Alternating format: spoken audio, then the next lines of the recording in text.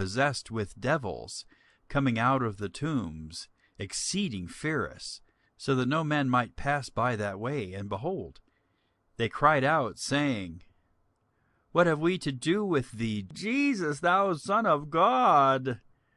Art thou come hither to torment us before the time?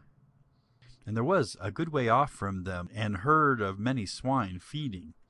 So the devils besought him, saying, If thou cast us out, suffer us to go away into the herd of swine. And he said unto them, Go. And when they were come out, they went into the herd of swine.